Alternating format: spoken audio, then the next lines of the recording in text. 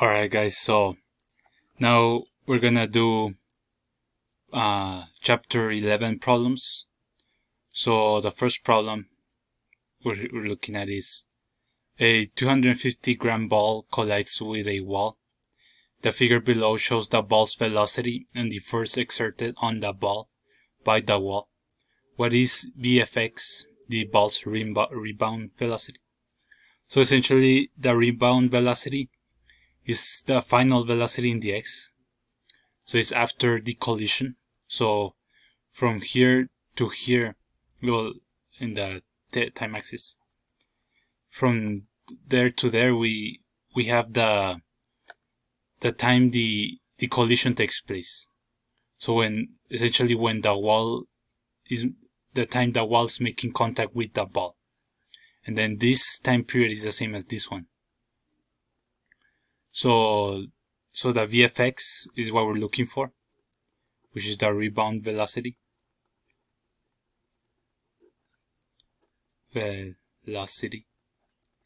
So to start with, we want to find, because this deals with momentum, because the ball has a mass, and that mass affects how the rebound velocity is, how the contact with the ball and the wall is.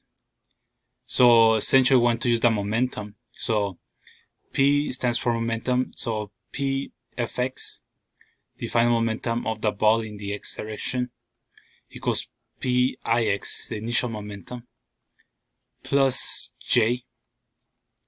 And this J is the impulse. But let's keep expressing it in this further with the velocity and mass. So this is gonna be MVFX.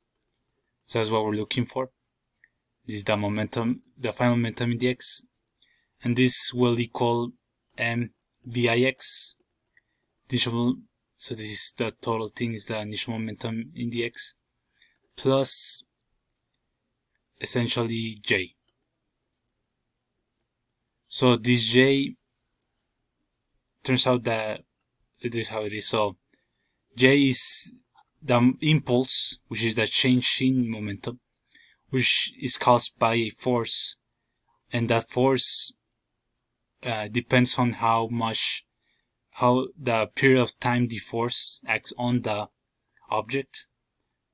So, and this is the equation, so it's just the product. Is the delta t, the amount of time the force is acting on the object. So delta t, we can see here that is 8 milliseconds. So that's 8 times 10 to the negative 3. Then multiplied by the force, which we can see during that. So actually the impulse would be the area under the curve. But in this case, it's constant. The force is constant, so it's just a product. There's no integral needed.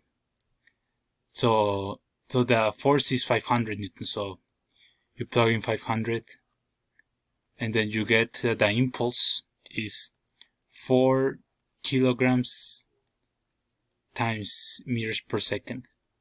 It could also be newtons by second, but if you break down the units, they're the same.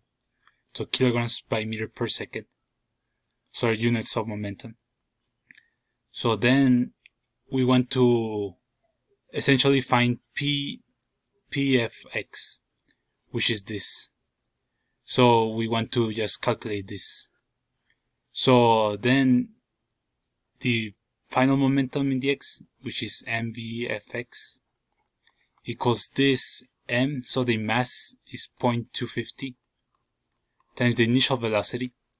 So initial velocity was this, negative 10, right?